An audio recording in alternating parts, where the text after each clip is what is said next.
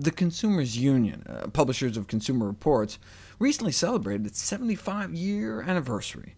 They were among the first to point out the risks of smoking, the toxic effects of ephedra weight loss supplements.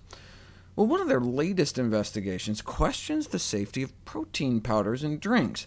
They concluded that we don't need the extra protein or the heavy metals their tests found.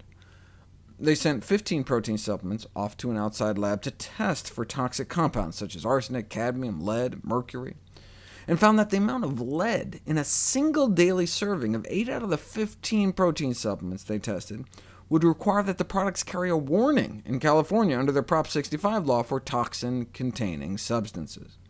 So athletes should get the lead out by choosing whole food sources of nutrition.